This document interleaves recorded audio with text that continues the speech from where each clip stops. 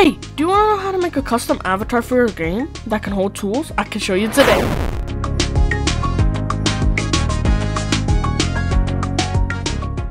Alright guys, first what we're going to want to do is we are going to get out a part, okay? And we're going to go to the Explorer here and insert a decal, okay? And check where the front is. And as we see, the front is here, alright?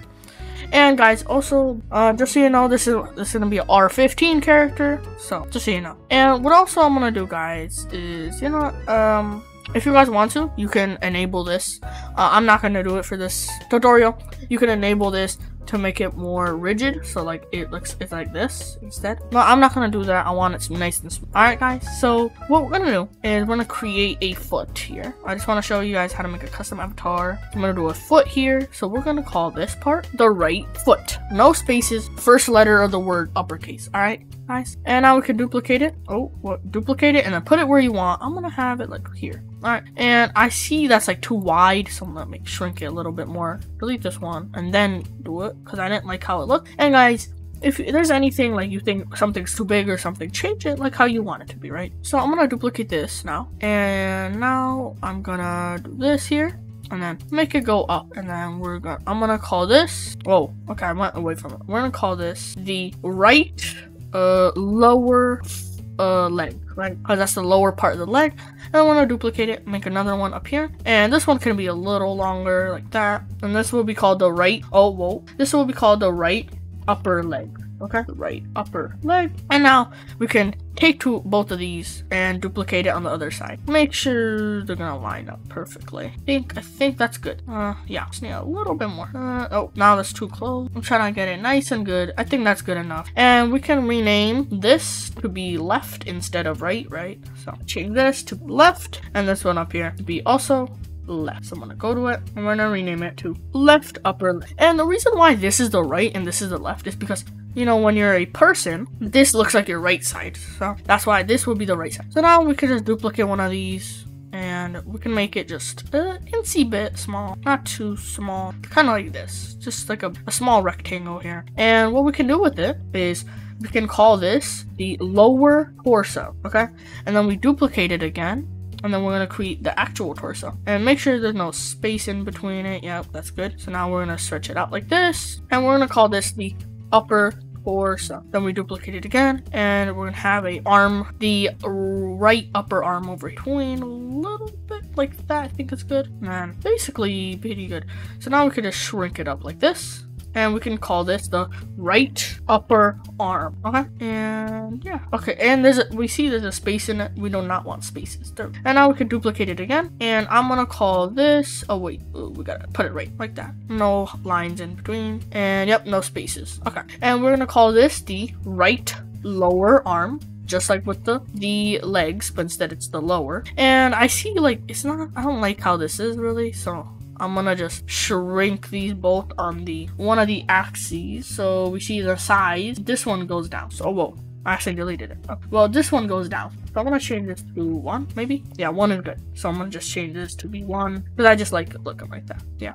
And then we can just select this and move it forward like that. Alright, yeah, so no connecting. Move it for that. There. And now we can duplicate it again and we can create the hand. Okay, this is gonna be the hand down here. So let's just get it nice and perfect. So we're gonna call this the right hand. So right hand like that. And now we got our different parts. So we can actually take these and we can duplicate it on the other side.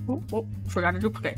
And if you want, you guys should know Control D is to duplicate easily. And now we can just do this and we could just rename these to left instead of right. So we're gonna do that. Left upper arm. And then we can do this one can be left lower arm. So let's change it to left lower arm. And then this will be the left hand. Left hand. Alright. And we are missing something, which is the most important one, which is the head, right? So let's put the head. So put it like this, do it like that, and boom. And you just duplicate the torso to get the head over here. And then this will be like this because your head is kind of like that. It's actually a little bit like this, more of, but yeah. And now we can just lift this up a bit and something like that. And we can rename this to head. It needs to be uppercase. I actually forgot to do that. Head, like that. And I think that's basically all we really need to do. Oh, I see a space between here. I'm gonna just, like, the spaces can be okay, but I really don't like them. I'm gonna just, oh wait, okay, the line is, I'm just gonna do like that. Okay, there we go. And there we go. We got basically the main part of it. Now we just need to duplicate the upper torso. Okay. Did I duplicate it?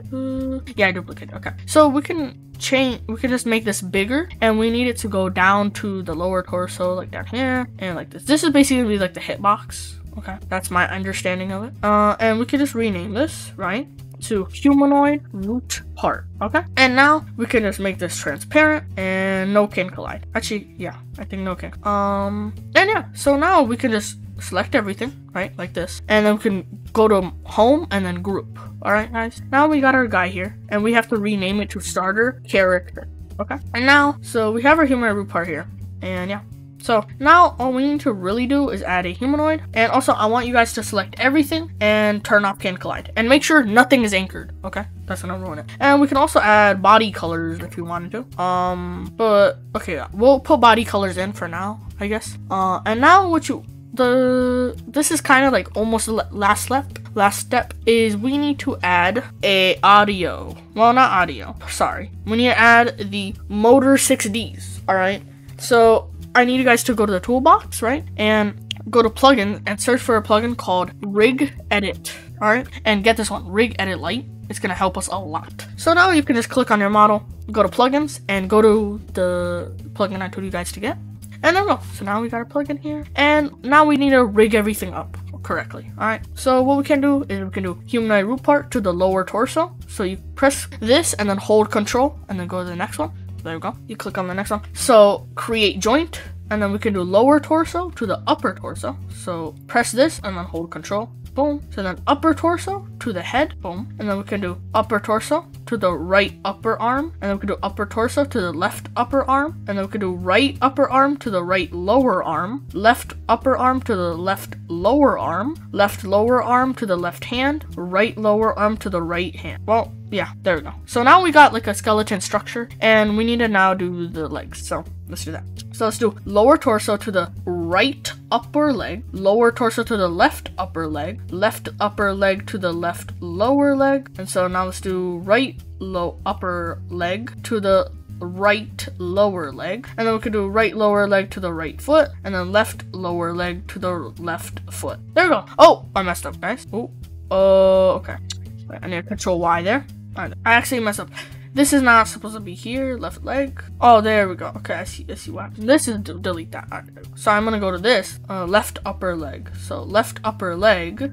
Oh yeah, left upper leg. So to left lower leg. There we go. There we go. Now it's fixed. And oh, we got like a skeleton structure, as you see, like boom, boom, boom. So that looks like skeleton. So now I think if we delete the body colors and add it again, no, okay, that's fine. Yeah. So that's weird. I don't know why this changed automatically. So we'll just keep it like that. There we go. So now we got all these parts here, and what we need to do. Oh, I know, guys, why the body colors are changing. Because we need to go to humanoid and change this to R15, okay? And then we can add the body colors in, and it should just work. Yep, there we go. Body colors in, and boom. So now, all we need to do now, guys, is basically, we need to select a humanoid root part, hold control, lower torso, and upper torso, and we enable can collide on them, okay? And now we can basically test it out. So we just drag our model here into starter player. Okay, now we can press play, and let's see if it works. And as we see, we're glitching around, which is fine. The reason why it's not working correctly is because we need to change the hip height, okay? And for me, guys, usually, if you just need to test around with it, okay? So go to hip height, and I'm gonna use 2 just to test it out. And we do not, and this is how we test. So we don't want the player floating, but we don't want the player in the ground, right? And as we see, let's see. Oh, it seems like it's almost there. So we just need to go here, and let's just change a little bit of the hip height, like a little with the decimal. So let's just do 2.15. And also, let's get a sword from the toolbox to test out if it can hold a sword, right? So let's go to model, and we could get sword. So let's get a sword right here, Roblox sword, made by Roblox. We can take it, and we can now just put it into starter pack. There we go. And let's see if our character works. And as you see, our character can do animations, and and as all the normal animations, can use weapons and everything. So guys, that's how you make a custom R15 character in Roblox Studios. Gloomcraft is about inspiration and learning. So I hope you have a great day, and I can't wait to see you guys next time. Bye!